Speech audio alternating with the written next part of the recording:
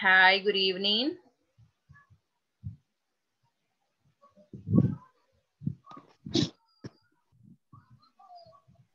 Buenas noches, teacher. ¿Qué tal? ¿Cómo están? Bien, gracias a Dios. ¿Y usted? Pues bien, gracias a Dios. Ahorita les voy a enviar una información. Yo creo que había quedado en duda con eso. Así que les voy a estar enviando la información que me habían pedido, ¿verdad? Me acuerdo que me habían dicho que querían también el listado de los verbos que no van en ING, ¿verdad? Yes, teacher. Vaya. Because we are going to be using that information, that's why. Vamos a estar usando esa información, por eso es que se la voy a compartir. Ok, let me see. ¿Qué más era lo que les iba a compartir? Creo que es... Ok. Ok. But that is enough right now. Ok. Ahorita eso lo voy a compartir. Ya en el transcurso de mañana esperaría, ¿verdad? Enviarles lo demás. O si ustedes necesitan más información, igual me avisan, ¿verdad? Así yo les sigo compartiendo. Ok. Thank you, teacher. You're welcome. Okay, so let's begin. Okay, I was just checking right now the platform, and I can see that some of you right now have the activities in an 80%. I can see that most of you have it in 100%. Excellent, congratulations. I really like that. So probably we have, let me see how many people. Probably like 4 people that have not finished yet. But the rest, I can see that you are at 100%. And that is excellent. I really like that. Me encanta ver eso, ¿verdad? Que ya todos, bueno, ya casi un 80% está al 100% con las actividades de la plataforma. Eso sí me parece, ¿verdad? Porque como les decía anteriormente, ¿verdad? Ustedes me demuestran el interés que tienen con lo que es el inglés. So, I'm going to begin right now. I'm going to check attendance. Voy a empezar con la asistencia. Let's see. Hold on. Albanelli Reyes.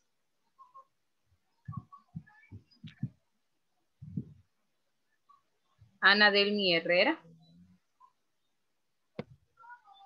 Carlos Alberto Meléndez. Claudia Guadalupe Arias. Consuelo del Carmen Rivera. Daniel Antonio Luna. Daniel Enrique Orellana. Present, teacher. Thank you. Giovanni Alexander Pineda. Present. Thank you. Isabel Beatriz. Juan Carlos Peña. Present, teacher. Thank you. Juan Osmel Vizcarra. Present, teacher. Thank you. Linda Ivette Márquez. Miguel Ángel Domínguez. Present, teacher. Thank you. Norma Carolina Villeda. Renata Romero. Reinaldo Castro. Zenaida América. Silvia Zuleima. Zuleima Verónica. Present, teacher. Thank you. Xiomara del Carmen. Present, teacher. Thank you. Daniela Alexandra. And Jenny Carolina. Teacher, I'm here. Linda. Okay, thank you, Linda. Okay, I just have a question. ¿Quién me dijo presente? ¿Zuleima o Silvia Zuleima? Silvia Zuleima, present. Ah, ok, sí, es que me quedé así en la duda quién había sido. Okay, thank you. Okay, so let's begin. So basically today what we are going to do is a review about the topics that we studied this week. If you remember, we studied about the present continuous tense. We talked about it not only how to use it in present, but also how to use it in future. And yesterday we were discussing how we are going to use it when we are talking about temporary situations, right? That was the last thing that we were doing yesterday. So we will continue working on that. And at the same time, we are going to explain how to make negative sentences in the present continuous tense, because that's something that probably we didn't see that much. And today I really need you to practice on that, okay? So let's see. Questions about the things that we have studied? Or about the information that I just shared with you? If not, let me just share that. I'm going to be sharing that information so we can explain it, and at the same time can be easier and understandable for you, okay? So give me just a few seconds, please.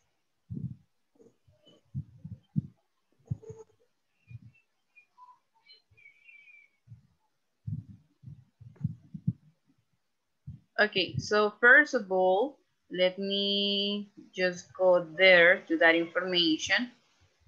And I'm going to be sharing screen with you.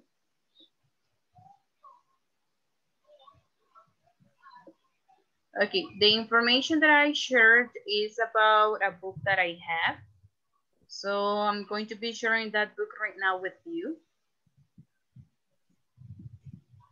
And I think that this is the first information that I shared. Okay, so we can see here when we are going to use time expressions. So for example, if you remember, we talked about simple present, and it says that we often use simple present with always, never, often, sometimes, and usually.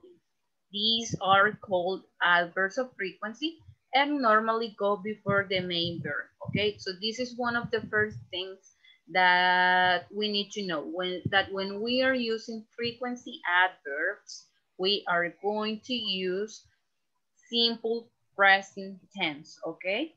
Cuando tenemos los adverbios de frecuencia, nosotros vamos a usar lo que es el presente simple. So you can see here the examples. I always watch TV after school. No me pueden decir, I am always watching TV after school.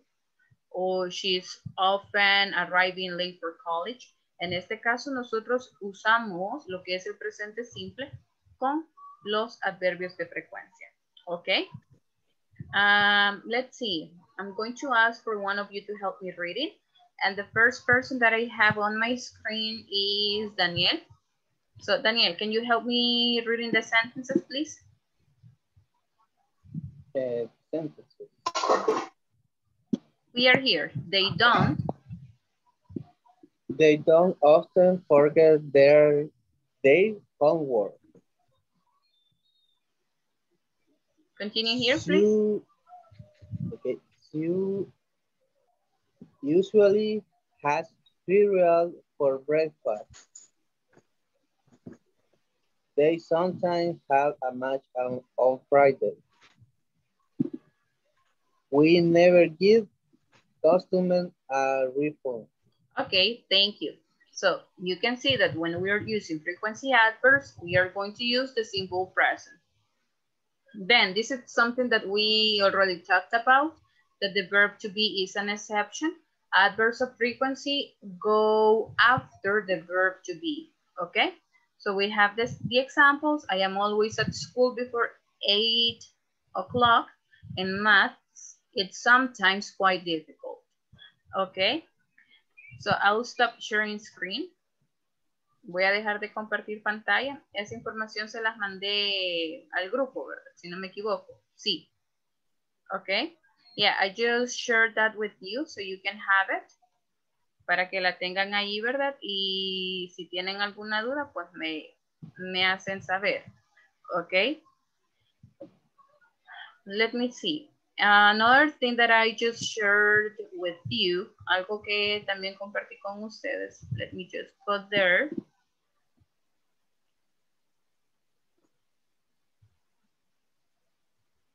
Okay, probably this information I haven't shared with you. Probablemente esto no se los haya compartido aún, pero ya se los voy a enviar porque ya lo tengo también, ¿verdad?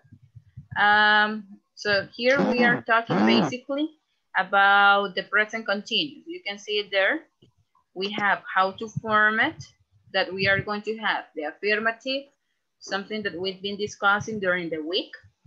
We are going to have the subject, then the verb be, and a verb in ing. We have here a summary about the spelling rules, and then you can see that we have the uses.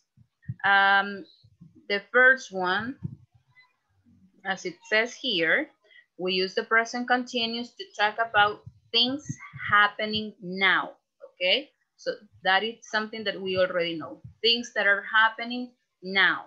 We have the example. Let me see, Juan Carlos, can you read it, please?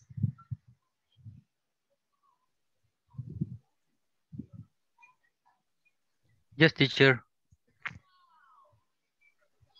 Where's John? He's in room. He's doing his homework. You're speaking too fast for me. Okay, perfect. So you can see that those are the things that are happening now. Probably some of you would say, teacher, you're speaking too fast. Teacher, you're speaking too fast, or you speak too fast, okay? Yeah, I know that sometimes that's something that I tend to do. Yo sé que eso es algo que a veces suelo hacer, ¿verdad? De hablar rápido se me olvida. But at the same time, I know that it's good for you because you're getting used to. Se van acostumbrando el oído. Y no están así como que you're speaking too fast for me. Ya me imagino, me pusiera a hablar así con ustedes, los duermo. Y más la hora. Entonces, no. Okay? Good. So, we have things that are happening now. Then we have temporary activities. That's something that we were talking about yesterday.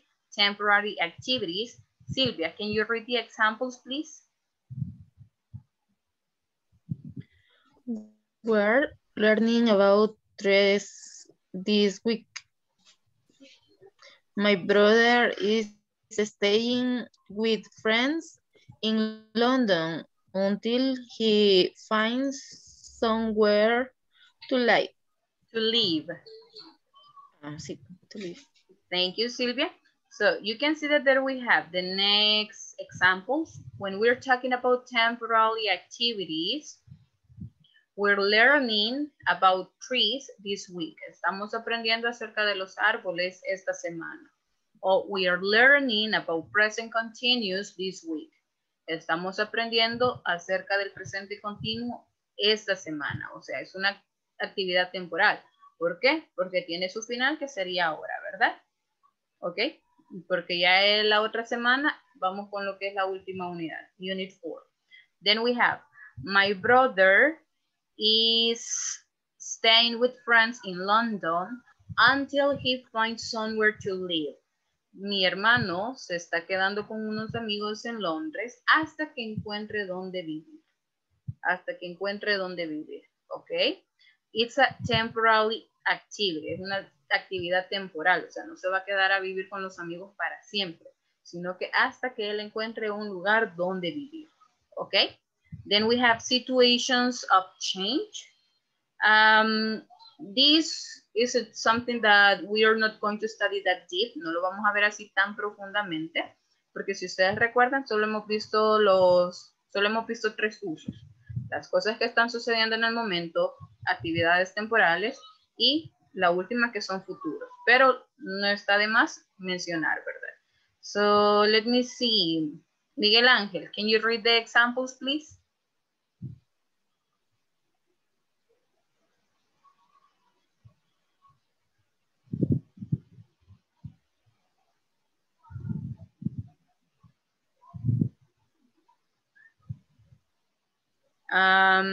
Miguel Ángel.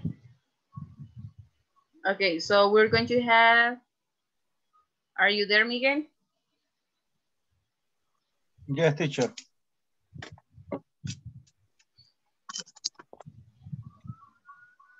Okay, so can you read the examples, please?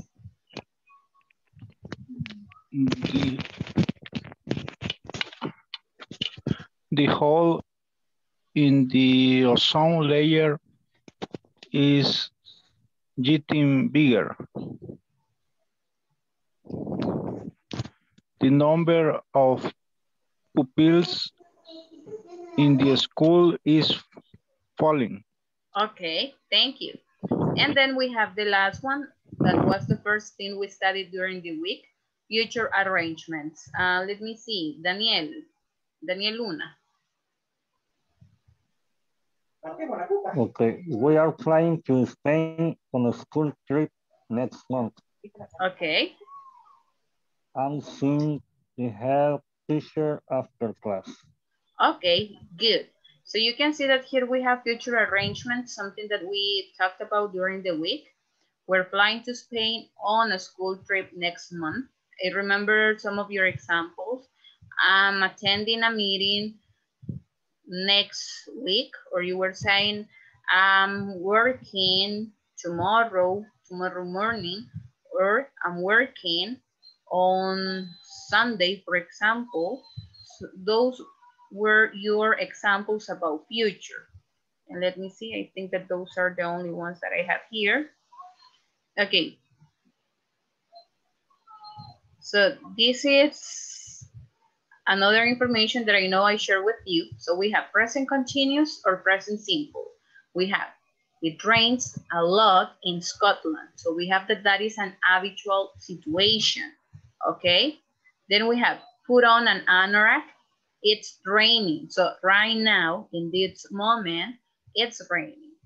Then we have scientists do experiments to test their theories. Always true, okay? Esta es una situación que es verdadera, siempre verdadera. Scientists do experiments to test their theories. Then we have scientists are doing experiments to see if there is life on Mars. This is something that is currently happening, okay? Es algo que está sucediendo ahorita. Then we have, she speaks French and German. She can speak these languages. Ella puede hablar estos idiomas, tanto el francés como en alemán. Wait a minute. She's speaking to someone on her mobile now, okay? So that is for you to see a difference. So we have an habitual situation, some things that are always true, and here we have an ability, okay? And when we are using the present continuous, you can see that we're describing things that are happening now or that are happening currently, okay? And the last thing, something that we mentioned during this week, is that there are certain verbs that we don't use when we are talking in the present continuous. So some of them, you can see that we have are believe, like, hate, prefer, want, depend.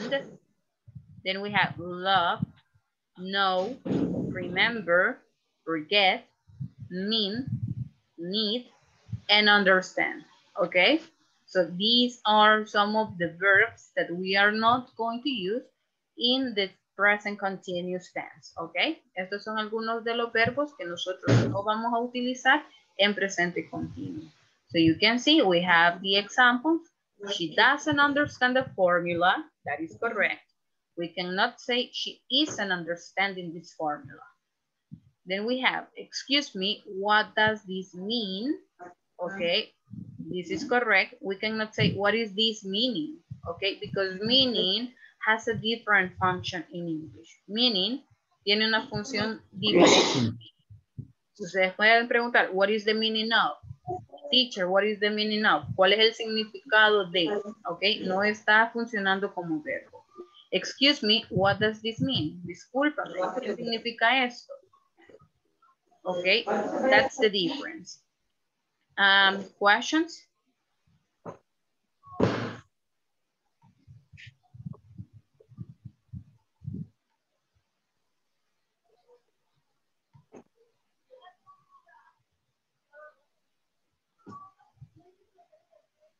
No? No. Are you sure?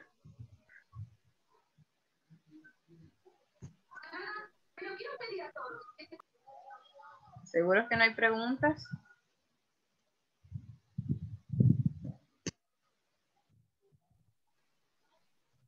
Okay. Okay, so if there are no questions, I'm going to move right now to the negative sentences, okay, in present continuous. I remember that that's something that we probably didn't study that much. Probablemente no lo estudiamos así tan detenidamente, ¿verdad? So I'm going to share it with you.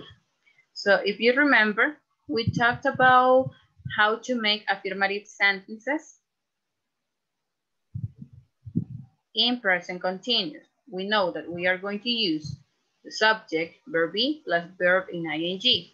Now, when we're talking about negative sentences, we're going to use the subject, the verb be, then not. We can use the verb be in its negative form, plus a verb in ing and a complement. So, for example, you can tell me, or one of you can tell me, let's see. I'm not listening to music, okay? You aren't chatting with your friends. He isn't working tomorrow. She isn't paying her bills. It isn't raining.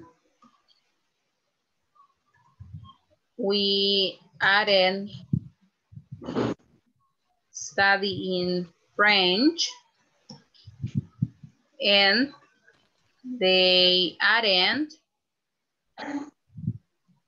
watching a movie. Okay, so you can see that these are some examples of negative sentences with the present continuous tense. Let's see, casi no se ve. Okay. So, hold on. Pegada la imagen. Sí, permítanme. ¿Qué es lo malo? Que casi no se ve. Creo que de blanco la voy a poner. Pero la vamos a poner por acá. O tal vez de negro. Y para que se vea mejor. Okay. So you can see that there we have negative sentences in the present continuous tense. Ahí están lo que son las oraciones negativas en presente continuo. ¿Alguna pregunta o duda?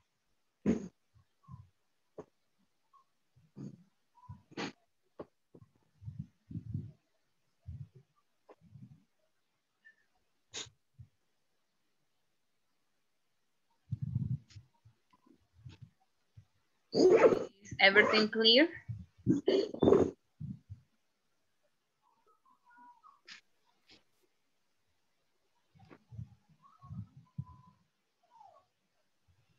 It's good. Okay. Teacher, una pregunta. Tell me. Siempre predomina el ING, ¿verdad? Sí. Porque aquí siempre estamos hablando de presente continuo, ¿ok? Y como es el presente continuo, siempre voy a usar lo que es el verbo to be y el verbo en ing. Ok, gracias, teacher. You're welcome. Another question?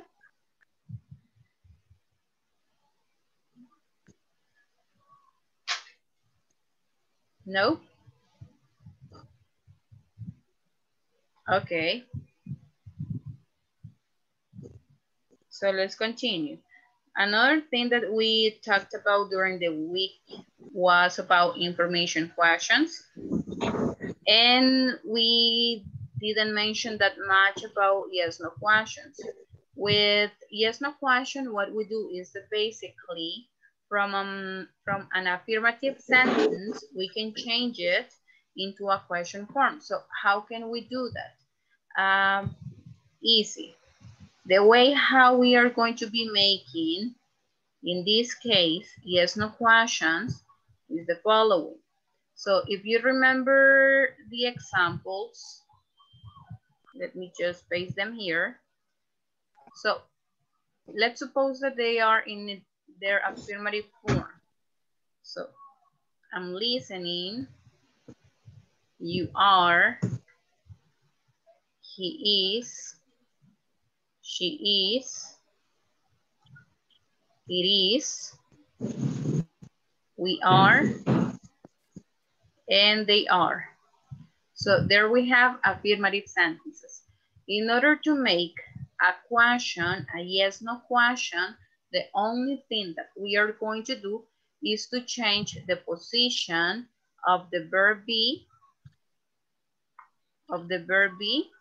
and the subject, okay? So, for example, if I have here, they are watching a movie, here, the verb be is going to be in the first place, and then the subject is going to be in the second place. So if I continue working on that one, my question is going to be, are they watching a movie? So if you see, the only thing that we are doing here is to change the position of the verb be and the subject, okay? And then the rest, you can see, remains the same. Lo demás queda igual. Lo único que yo hago, ¿verdad? Es cambiar la posición del verbo to be con el sujeto. So, let's see now. If I want to make the first sentence into a yes/no question, how would it be?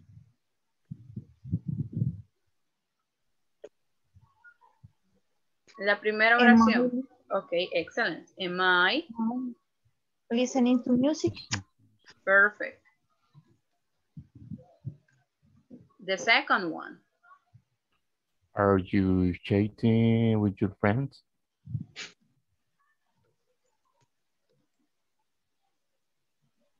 Okay, perfect. Let's see the next one. Is he working tomorrow?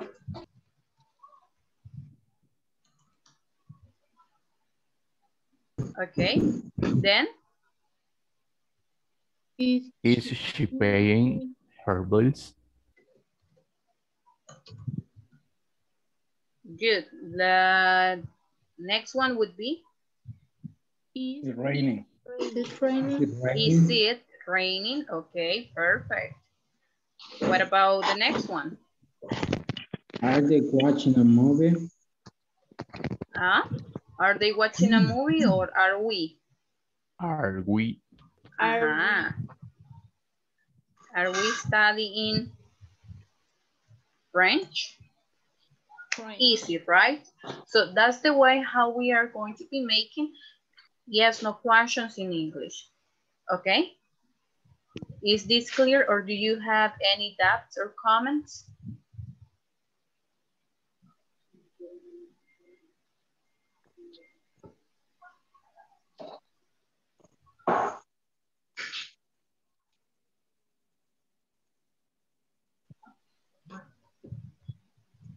It's clear.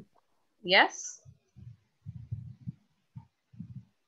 So, let me stop sharing screen. Voy a dejar de compartir pantalla entonces. Vamos a ver qué tan cierto es, qué tan claro está. Just to check. What we are going to do is the following, okay? The first person that I have here on my screen is Silvia.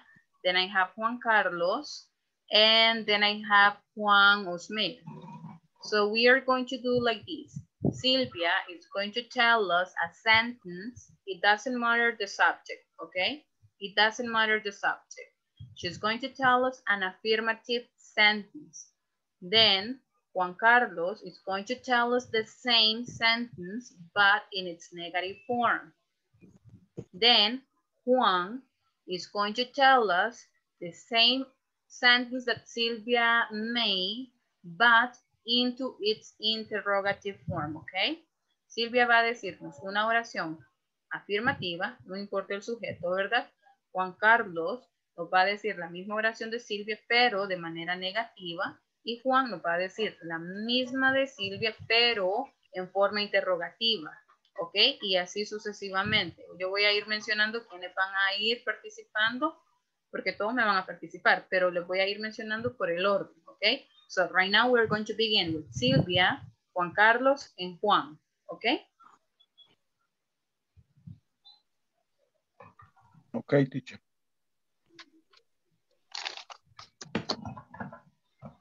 Okay, so Silvia, it's your turn. Okay, Melissa is attending the cell phone. Okay.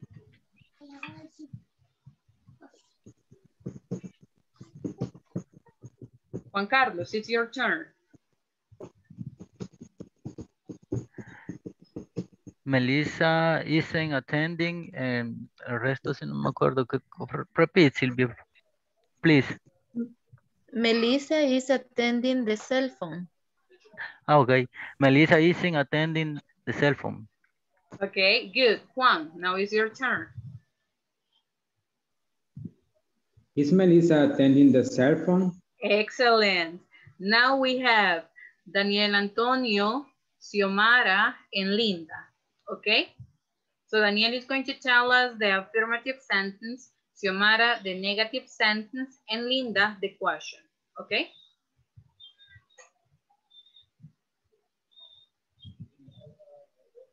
I am studying English. Okay, thank you, No se me Daniel. ocurre nada más. Okay. Okay. He's no is no he's no study English. Okay, thank you, Xiomara. Linda.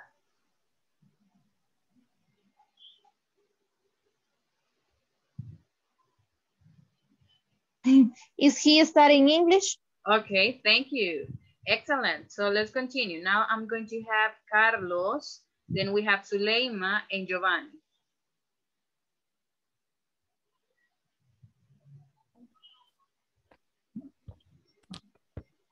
I playing the piano. Okay.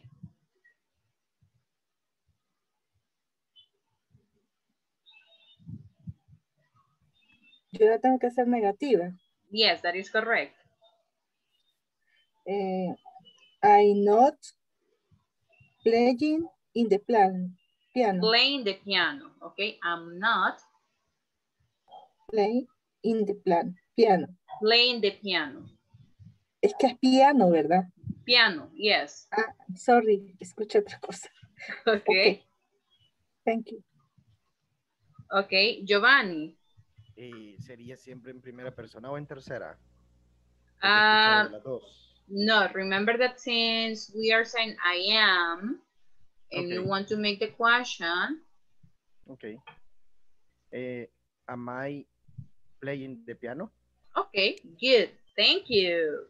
Let's see. Now we're going to have Norma, Miguel Ángel, and Daniel Enrique.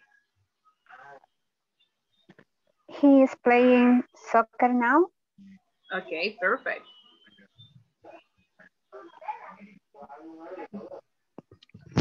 Is he playing soccer, man?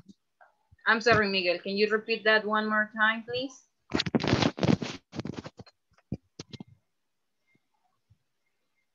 Is he playing? Is he playing in the soccer man? No, she didn't say soccer man. She said soccer. Repeat la pregunta. Okay, Miguel. He is. Sorry, Norma. Miguel, you are going to make the negative sentence. Usted nos va a hacer la oración negativa. Okay, Norma, can you say it one more time, please? He is playing soccer now. Is in no soccer man. He isn't. No playing soccer man. Now. Now. Okay. Now. Thank you, Miguel. He isn't playing soccer now. Okay. Puede escribirla, teacher, please. Yes, don't worry about it. She said he playing. I'll send it to the chat here in Zoom, okay? Así la noto. Gracias. Okay, you're welcome. Daniel, now it's your turn. Okay. Forma de pregunta. Yes.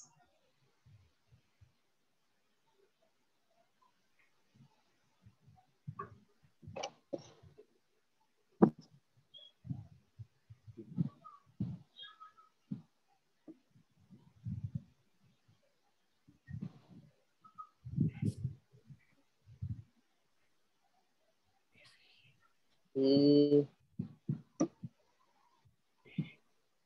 playing soccer. I'm sorry. Can you repeat it, please? Okay, si es que escuché que alguien estaba ahí como que estaban soplándole. No.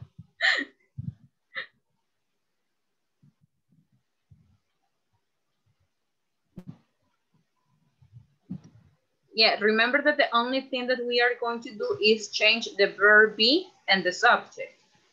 Then the rest will be the same. Solo cambio el verbo to be y el sujeto. Lo demás queda tal cual. Solo que al final le agrego el sin. Okay. Is he playing soccer now? Excellent. Is he playing soccer now?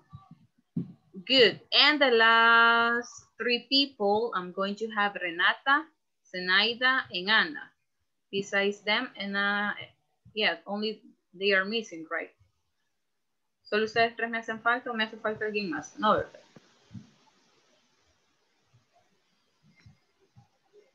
Okay.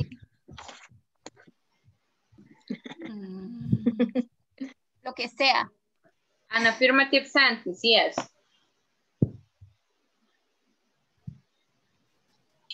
I am watch TV.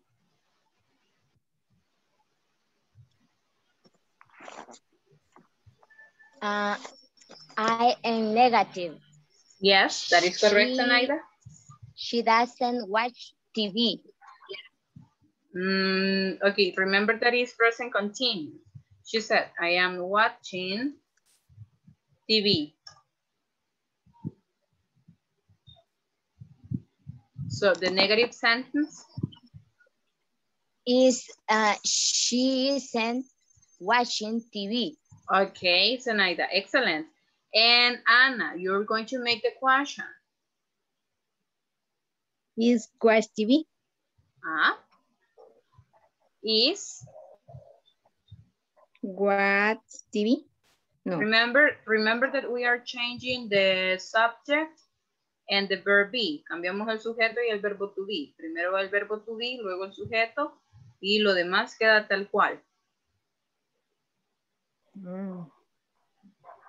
Is to be. Entonces sería is y el verbo is to be no, TV. Is, ¿cuál es el sujeto? Y was TV. Is she, me quedaría. Is she was to be watching TV? watching TV. Okay. Thank you. She watching TV. Okay, thank you, Anna.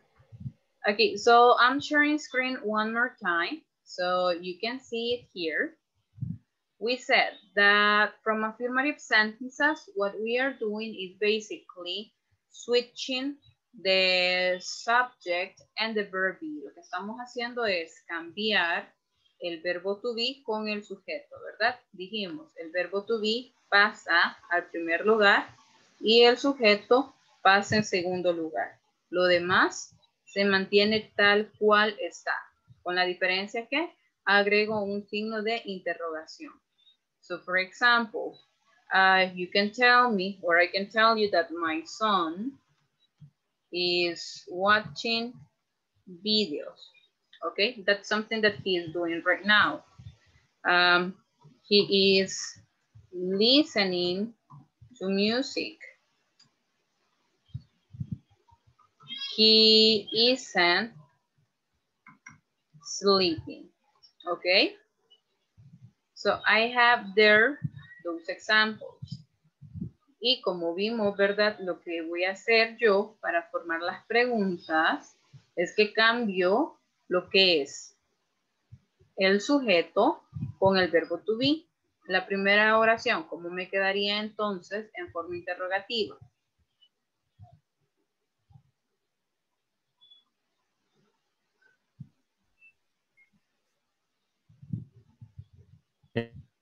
Pregunta. Sí, en forma de pregunta, ¿cómo me quedaría? Is my son watching videos? Okay, is my son watching videos? Okay, so you can see here. Is he listening to music? Okay. Vaya, si ustedes se dan cuenta, ahí tengo lo que es el sujeto y luego tengo lo que es acá, no me gusta cómo quedó. Tengo acá, ¿verdad? Lo que es el verbo to be. ¿Ok? Y como mencionamos anteriormente, lo que yo hago, ¿verdad? Es que el verbo to be pasa a primer lugar y el sujeto a segundo lugar. ¿Ok? So we have it here. Tengo acá, ¿verdad? My son.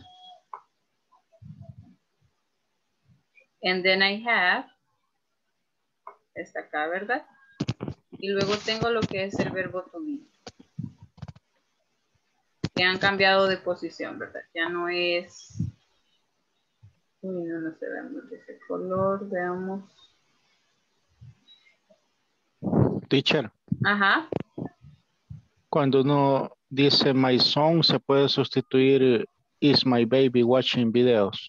Yeah, you can be more specific. Usted puede ser más específico. Si es un bebé, sí, yo puedo decir, is my baby watching videos? Porque ahí lo único que les he dicho que es mi hijo, no les he dicho si es un bebé o si es un adolescente, etcétera. Ok, pero sí, yo puedo decir. Sí se puede. Yes, you can. Ok, ahí el sujeto es opcional, ok. Good. Ok, thank you. You're welcome, yes. Y cuando lo hacemos negativo, va primero el sujeto y después la negación. Es que ahí me... ¿Cómo el sujeto y después la negación? O sea, digamos esa oración que estamos viendo, ¿la quiere hacer negativa? Ajá. O sea, diría my son. Ajá. Thank you, Carlos. Sí, ahí prácticamente me quedaría. Se lo voy a escribir acá. My son isn't watching videos. ¿Ok? My son isn't watching videos. Si yo la segunda oración la quiero hacer de manera negativa, me quedaría he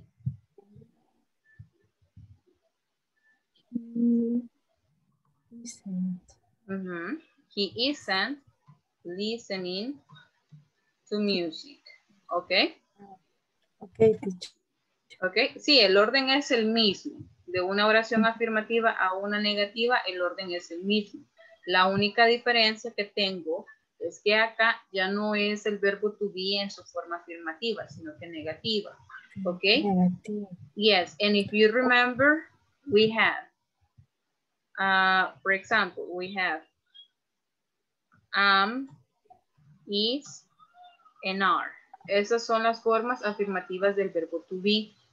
Ahora, la forma negativa, I'm not, sorry, is not, and are not. Pero, esa es la forma completa. Yo también tengo lo que es la forma corta o contractada, que es la más comúnmente utilizada. ¿Ok? Esa es la que más se utiliza a la hora de hablar. Es decir, el I'm not pasa a ser, porque va contractado con el pronombre. Then we have isn't and aren't. ¿Ok? De cualquiera de estas formas ustedes lo pueden hacer. Sin embargo, a la hora de hablar es más común usar la forma corta o contractada. ¿Ok? Thank you, teacher. You're welcome. Okay, so with the things that we have studied so far, is everything clear? Con lo que hemos visto hasta ahorita, ¿está todo claro? ¿Tienen preguntas? Una consulta, teacher. Tell me. En el caso de las contracciones, a la hora de hablar, ¿qué es más común usar la contracción entre el sujeto y el to be o el to be con el not? Vaya, por ejemplo, si yo estoy hablando de manera negativa o de forma afirmativa, sorry, am es lo más común. La mayoría le va a decir am, no I am. Aquí yo he escuchado que ustedes me dicen I am, pero la forma que tengo es la primera, am. Y siempre me lo leen I am, ¿ok? Luego tengo you are o your, he is o his. De igual manera, es más común utilizar lo que es la forma corta. Am, your, his, she's, its, we're, their, etc.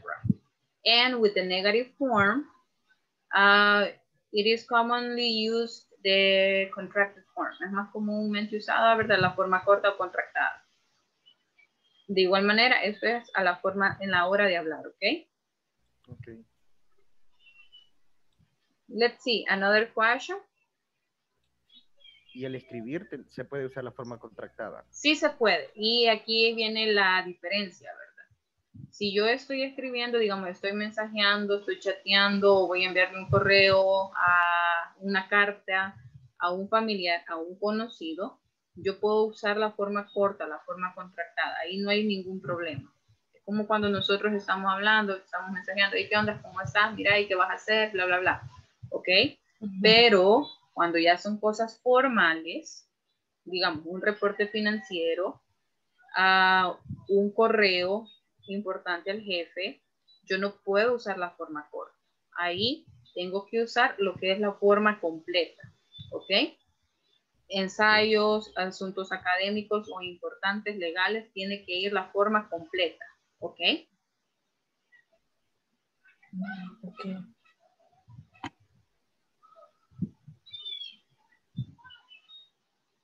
Okay. Another question? Okay, teacher.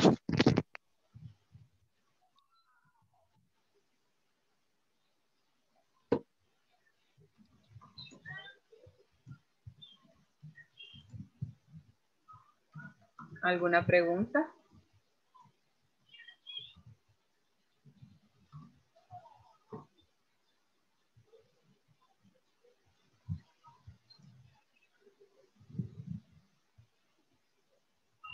No? No. Okay, good. So we are going to continue, but what we are going to do is a reading, okay? There is a reading on page 34 that we are going to work right now as a group, okay? And then we are going to discuss it if they are true or false, okay? In case that we have false sentences, you are going to correct them, okay? So I'll share screen right now with you so we can read this information. We have it here. So we have read this article about activities to keep employees happy. Discuss if the sentences below are true or false and correct the false ones. Ok, vamos a leer este artículo acerca de las actividades para mantener a los empleados felices. Luego vamos a discutir si las oraciones o enunciados que tenemos son falsos o verdaderos. Los que sean falsos, ustedes los van a ir corrigiendo. Ok, so we can see that we have number 1, that is organize yoga classes. And for this one, I'm going to have, let me see, Suleima, you are the first one that appears on my screen. If Yes, Suleima Melgar. Okay, if you work in the office, interview employees. I are stink at computer every day, not pronunciation. Underestimate the impact yoga could have on their attitude and outlook. Yoga can help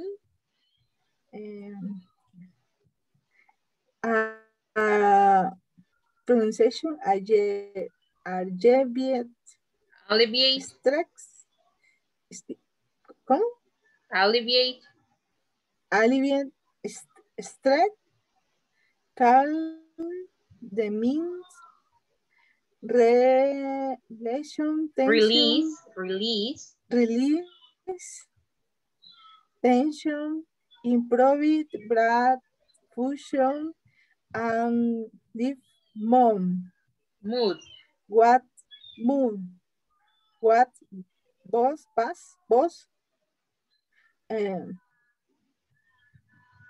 Wouldn't does thousand outcomes, man. Those outcomes. Okay, thank you. Let's see, Suleima, can you choose another person, please?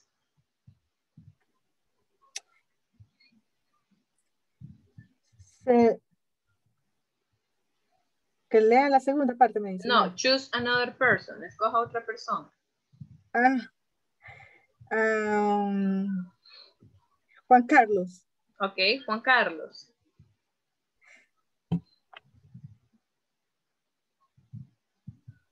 Celebrate birthdays.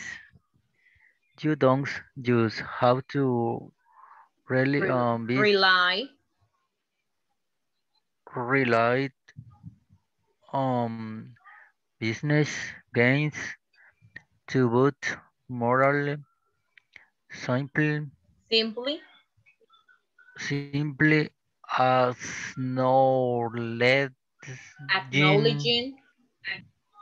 acknowledging special occasion can have a big impact. It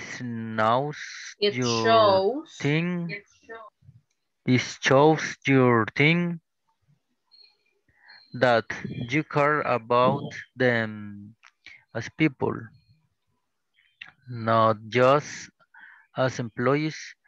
Get everyone to think a card, how cake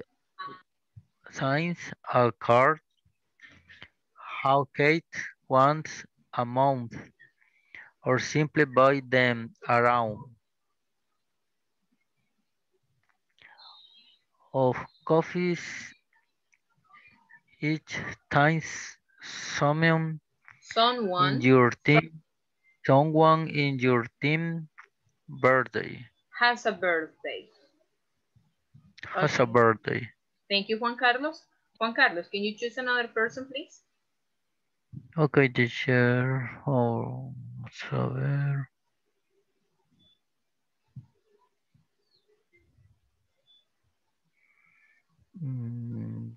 Carlos Alberto. Okay, thank you. Carlos? Primal. Give your employees an opportunity to let off some steam by organizing a day of primal. By organizing a day of primal. Simply getting out of the office can work wonders for the staff morale. Watch out though, as the boss. You're going to be a prime target. Okay, thank you. And Carlos, choose the last person, please. And Xiomara? Okay, Xiomara.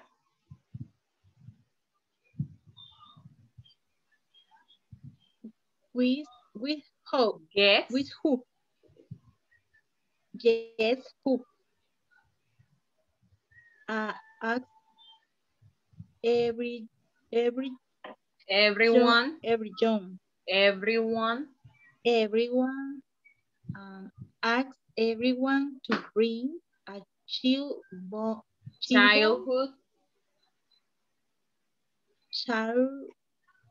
Childhood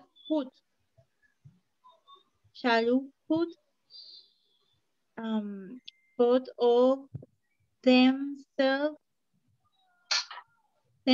and put them all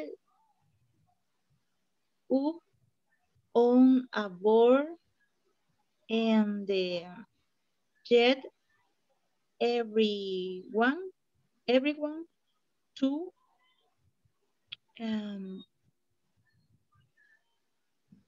put their best guess forward on each one. It's a bit of easy like hard harder fun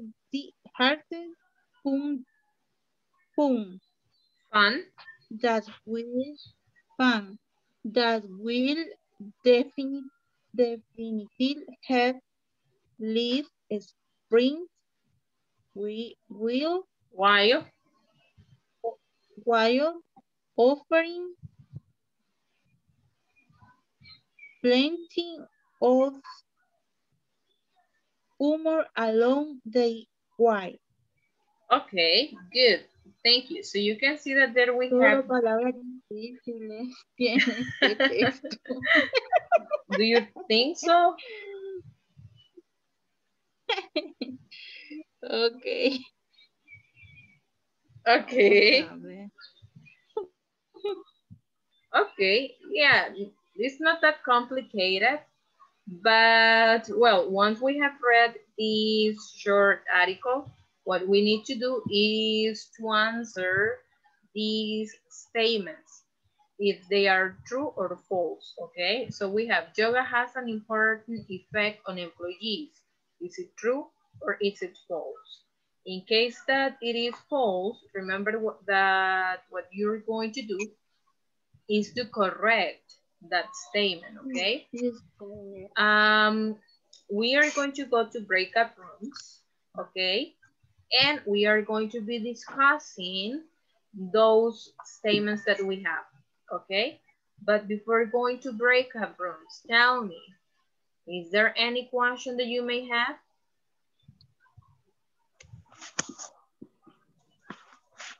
Lo que le he logrado comprender, teacher, es que de la lectura que acabamos de hacer, vamos a contestar las preguntas. No.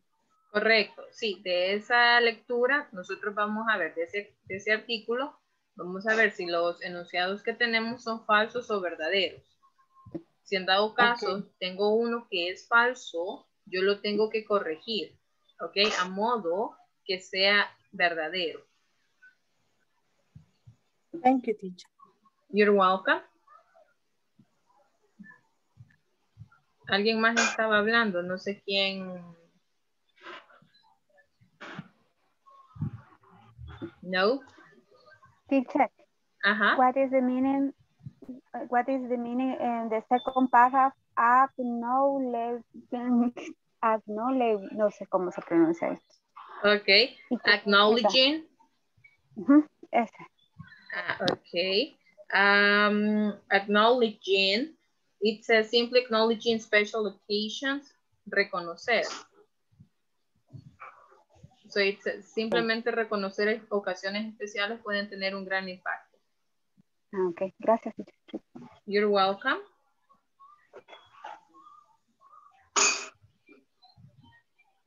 Another question?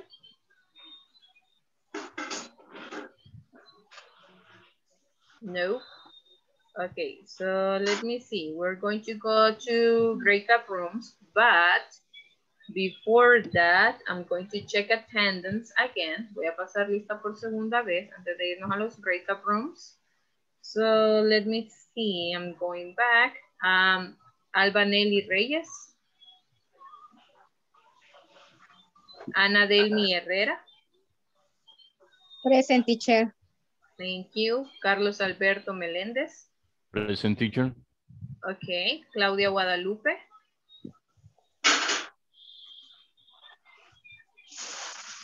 Consuelo del Carmen. Daniel Antonio Luna. Present, teacher. Thank you. Daniel Enrique Orellana. Present. Thank you. Giovanni Alexander. Present. Thank you. Isabel Beatriz. Juan Carlos Peña. Present, teacher. Thank you. Juan Osmel Vizcarra. Present, teacher. Thank you. Linda Ivette Márquez. Present, teacher. Thank you. Miguel Ángel Domínguez. Present, teacher. Thank you. Norma Carolina Villeda. Present, teacher. Thank you. Renata Romero. Present, teacher. Thank you. Reinaldo Castro. Zenaida América.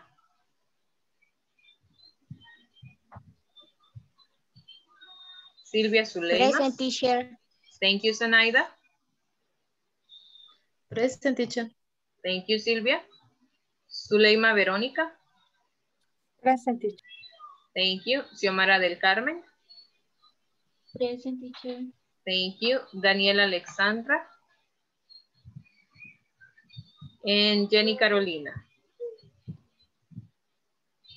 Okay, so I'm going to create right now the breakout rooms and I'll be there checking what you're doing, okay? So let's begin now.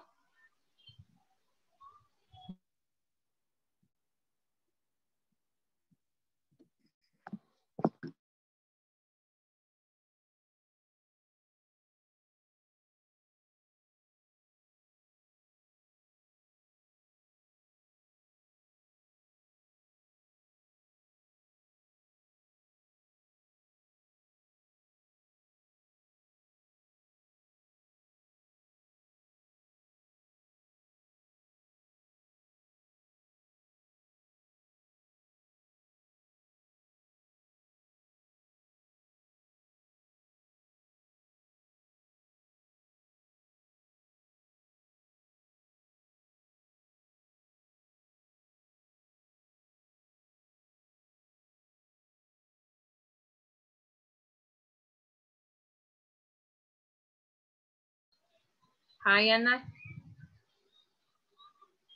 Está en silencio.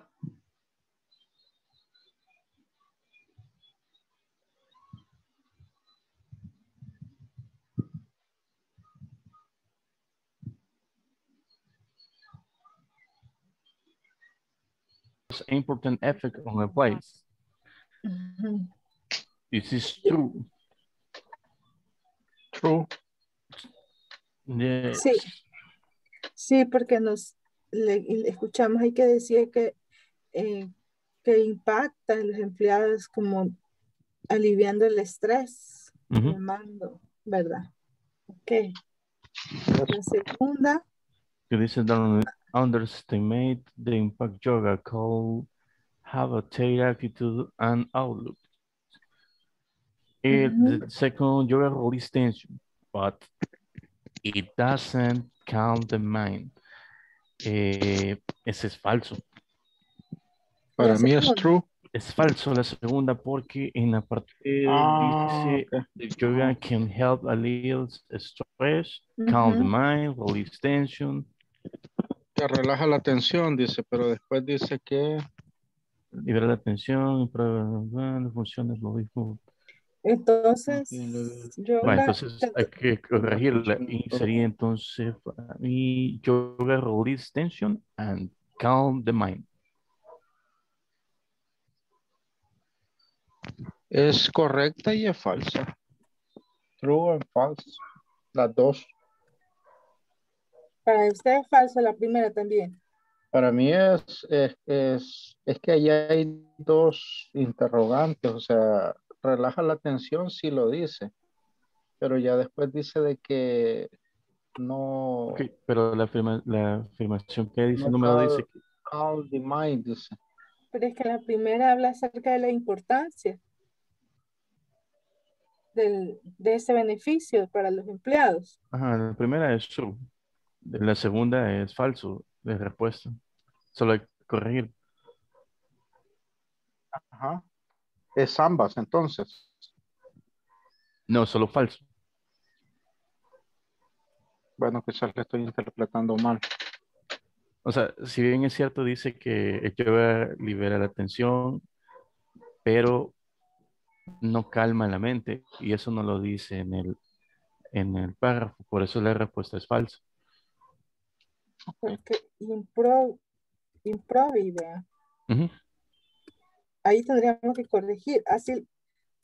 Yoga release tension and calm the mind.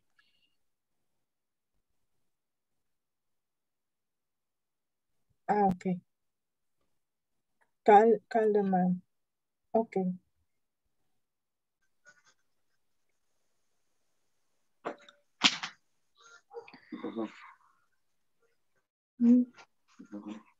Quería para traducir. Nos quedaría esa, ¿verdad, compañeros? Special occasions are important. Special ocasiones are important. Entonces,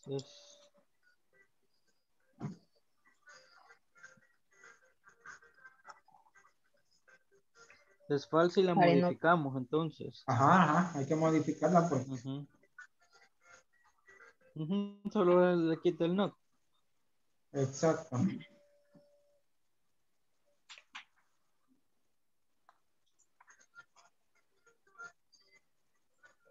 Quiero ver la cuarta. Workers can play paintball inside the office. It's false. Porque no pueden jugar dentro de la oficina, sino que dice que se tienen que organizar un día para salir a jugar.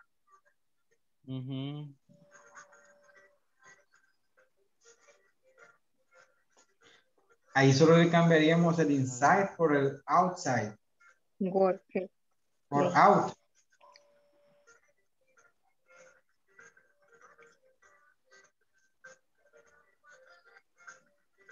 Teacher. Teacher, está en línea. Hola, una pregunta, teacher, por ejemplo, en esta, mire.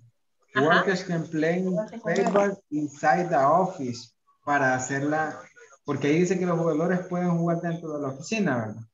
Yes. Para ponerle que ver, workers can play paintball out the office, quedaría fuera de la oficina. Outside. En este caso sería outside, entonces. Outside, sí. Outside the office. Perfecto.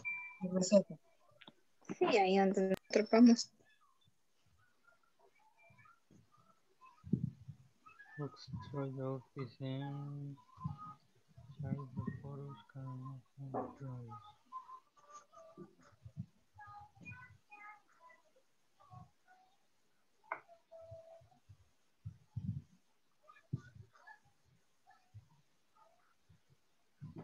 Quiero ver, la última, compañero.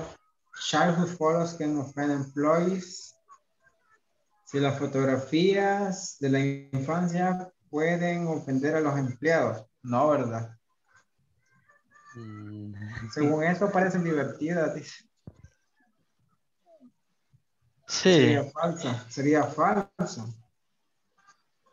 Solo le cambiaríamos el can por el can't. Ok. Acabar, sí, can't. Ajá.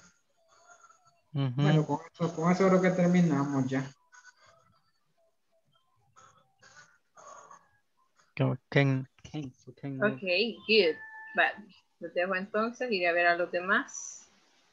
Si ya Thanks, teacher. terminaron también. You're welcome. Ajá, de ellos mismos. Y ponerlos en la, o en la pizarra, algo así. Ajá. Ajá. Y poner de ellos lo que ellos creen. Poner lo mejor de mirar hacia adelante cada uno. Esto Aquí dice dice algo de que ayudan al espíritu. Ajá, como un a levantar el humor. poco fácil. Ajá. Puede ayudar Entonces, definitivamente a levantar el espíritu mientras mejora el humor. Ajá. Entonces este sería falso, ¿verdad? Sí, porque no la ofende, sino por el contrario le ayuda a levantar el humor. Ajá, entonces así lo contestan. Ayuda a help lift spirit, ¿verdad? Ujú, ujú. Entonces le quitamos offend. Ujú. Pues, Definitely help lift spirit. Ujú. Spirit. Una frase. Teacher, solo se iba a hacer de la página 34 la 1, ¿verdad? Yes. Solo vamos a poner si era falso o verdadero de los... De los 5 enunciados. And Ajá. if we have a false one, you were going to correct it.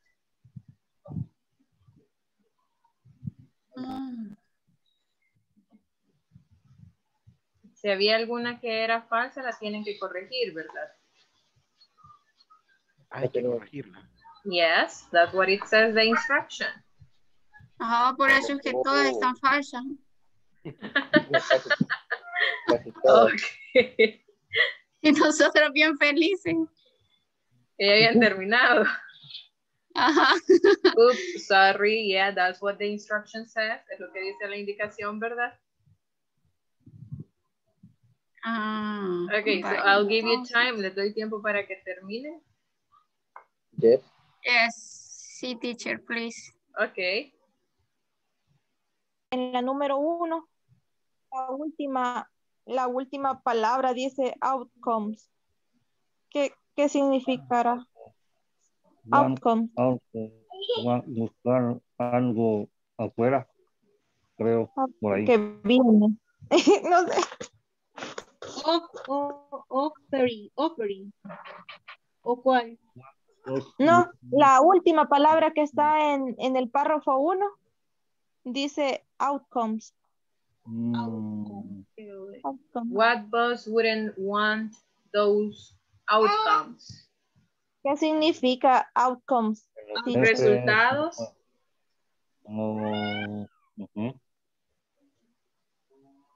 Aquí hay varias palabras que no conocemos. So there's a lot of new vocabulary for you. Yes. Ah, that's good. ¿Qué jefe no le gustaría buscar resultados? Así, por ahí más o menos. Al jefe. And what it means outlook.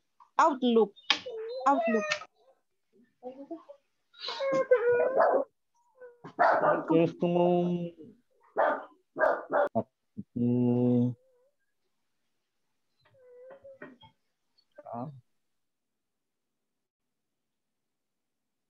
No, ahí sí no, estoy perdido. ¿Cuál es esa? ¿A dónde está este? Linda, Mándeme.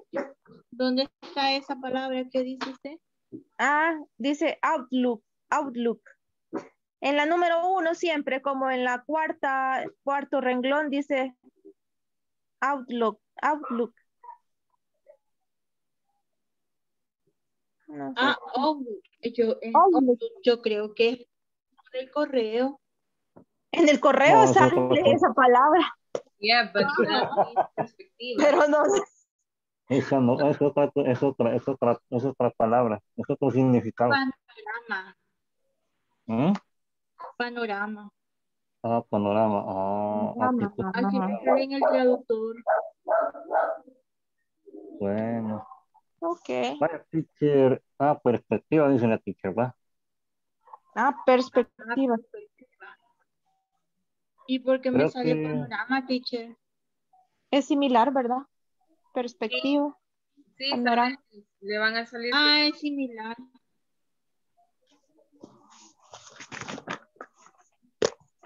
Ok.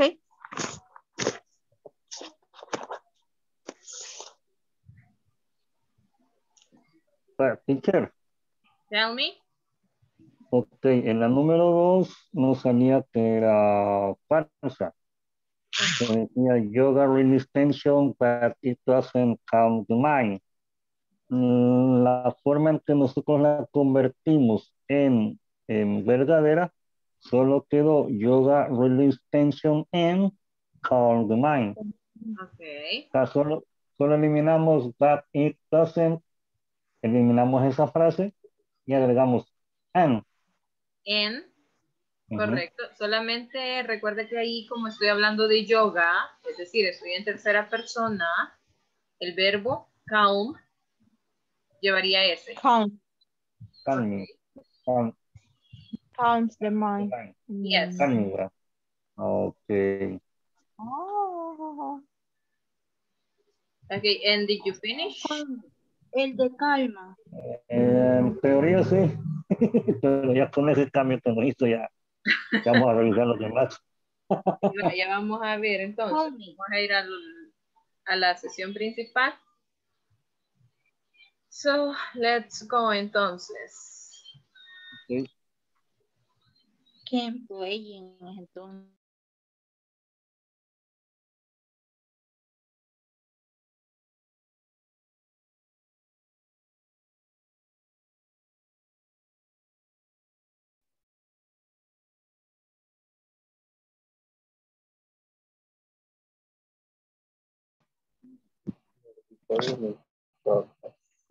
No se escucha, dicho. No lo escuchamos, teacher.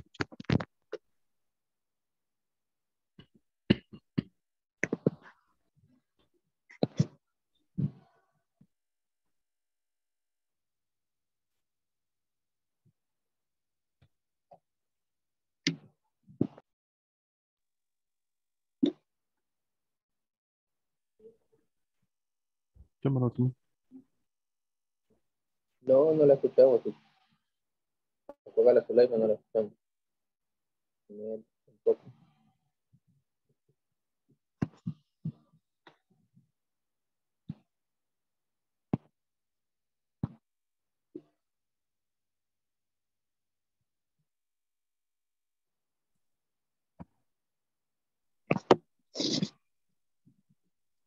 Teacher, no se escucha, teacher.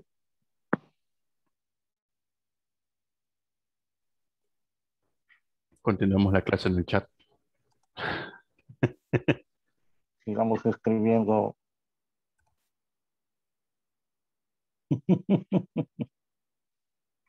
Pero ya sí no se escucha. Que me cuesta hablar ahora, escribir.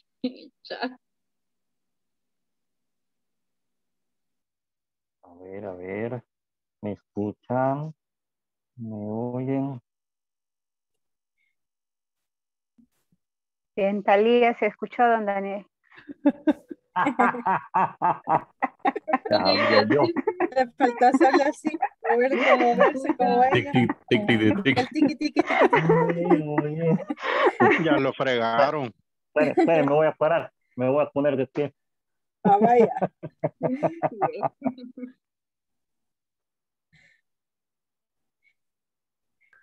¿Y si le reinicia? Que a mí a veces eso me funciona, como soy impaciente. Es probable, teacher. Porque ella sí nos escucha. Se hace una prueba del micrófono. ¿O será que le metieron tijera a los audífonos, teacher? Revísenlos.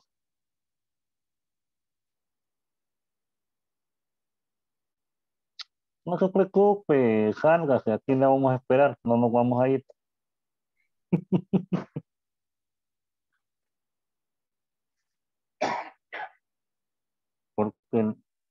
Porque su internet está bien. Tiene ahí, hable, no.